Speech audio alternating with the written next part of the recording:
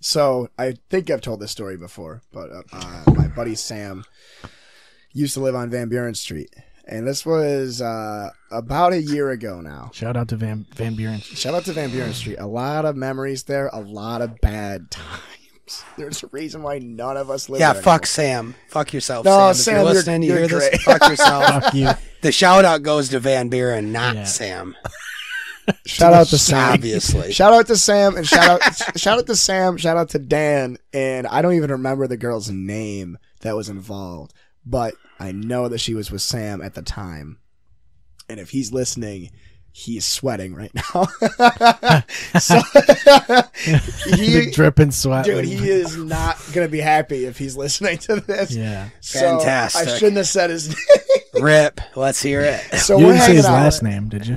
We're hanging out. No, we're hanging out. He's at, in the clear. He's in the clear. At the Yeah, house. we don't know what Sam it is. Me, Dan, and Sam are hanging out at the house, and Sam's wicked excited. You know, we got booze, we got bud, we got both Xboxes hooked up to play video games, whatever, or both PlayStations, whatever it was. And he's wicked excited because we're finally gonna meet this girl that he's been with for a few months. Oh boy. Here we go. And she ended up being fake. Dude, so she comes over. She comes She was over. not real. She was Manti Te'o's girlfriend. I have a story about that I am not going to talk about on the air. 'Cause honestly, it's mean. But I'll tell you later. She's pretty good looking too. She was a solid like 8.1. 0.1. 0.1. Quite That's pretty specific. good. Yeah, she's Okay. a solid 8.1. Interesting. Dude. She had I mean, that's over 8, though. She had amazing legs and just an amazing butt. Okay. The rest of her Cool, was man. pretty all right. But yeah, Anywho. yeah. Okay, now I Who can, the fuck cares? yeah, I can Continue. totally picture this now. So yeah, just picture amazing legs and amazing Picture butt. Assy McGee. So she comes over and we're excited to meet her. She's really cool. We're talking about music. We were listening to Dream Theater and she immediately knew what song by Dream Theater it was. So immediately I'm like, this girl's fucking dope.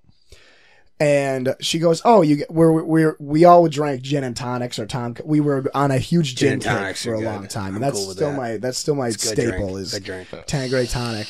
So she goes, "Oh, well, I brought a bottle." Pulls out a bottle of absinthe.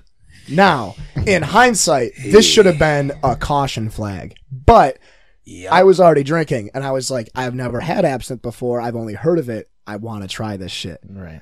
So we crack it open, And it's- it was real absinthe? not the shit that makes you trip, but yeah. Oh, okay. Okay, yeah. That's what You I'm can't getting get that in New You York, can't. No, anyway. you're not getting that shit. But you can get absinthe without that one thing that makes you hallucinate, whatever it is. Which is wormwood. just still... I think it's wormwood. It's wormwood, It yeah. is, yeah.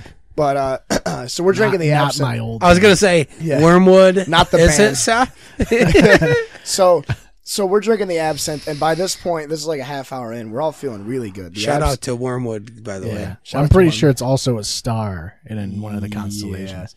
And, Sure, yeah. So it's like That's where you guys this got it shit's from. strong. It's like not a, absinthe. it's Not like from absinthe. it's like 130 proof, Yeah, it's and true. it's really strong. It's really good. It goes down way smoother than you'd expect. It's like a really, really strong, piney, licorice, minty flavor. That's really, fair. It's really hard to describe, but it's good. I like it.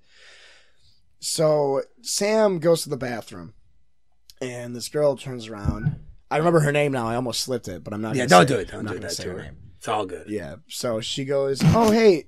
She goes, "Babe, can you grab me a towel from the bathroom?" And he goes, "Sure." Man, this ain't going anywhere good. So we're thinking, oh, maybe she spilled her This drink. ain't going anywhere good. Maybe she spilled her drink or something. No. And This is real hang bad. on. Oh, God. Spills it everywhere. Yeah, spills it all Can over. you give me a towel? No.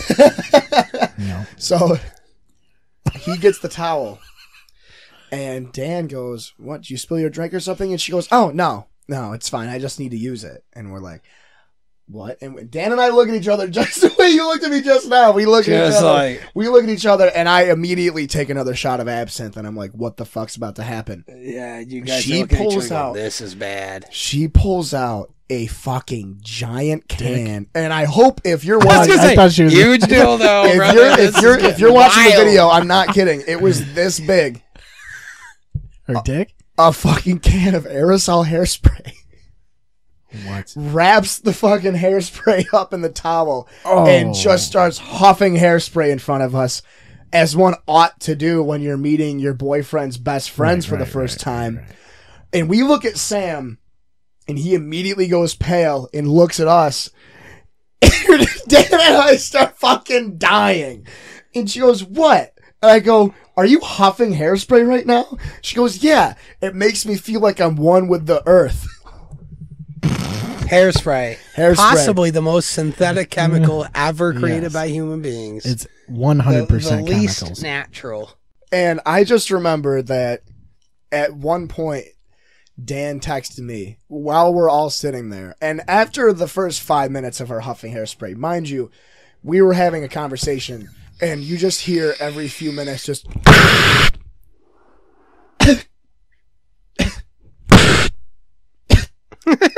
Okay, go on. You're like, what the fuck? At a certain point, you might as well just drink the fucking can. So that's gotta be so bad. I felt so bad because Dan and I left. We left and we were dying, and we're like, we gotta do something. So we went to Wendy's. Bad idea. Went to Wendy's, got a bunch of food, and came back, and like.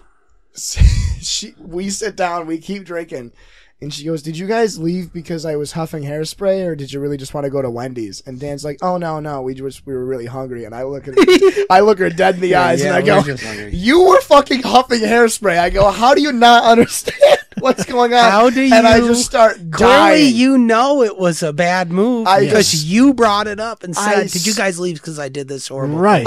I started fucking dying. Like, so hard. Yeah, but at least she felt like one with the earth at that point. And then eventually Dan went home, and I hung out, and she literally went through 2 full cans of hairspray. That is one night. That is just savage. That's my story about huffing. Jesus. Now, yeah, you know what? I'm going to just say you don't want to do it. Yeah. Clear Shots Podcast does not endorse huffing. Trust me, hairspray. Yeah. So if you ever go out and you huff hairspray and you get something bad happens and you're like, oh, well, Jake was talking about hairspray. It sounded really cool. I want to be one with the plants. Right. Fuck you and eat a dick. Don't huff hairspray. Hairspray's not going to get you there, guys. Hate to say it. I think there's other ways to be one with the earth. Yeah, just drink cough syrup, faggot. Right. Sure. Just get CO2 canisters and go the right way. Just drink nicotine salts. Like, yep. Don't do that, you'll die.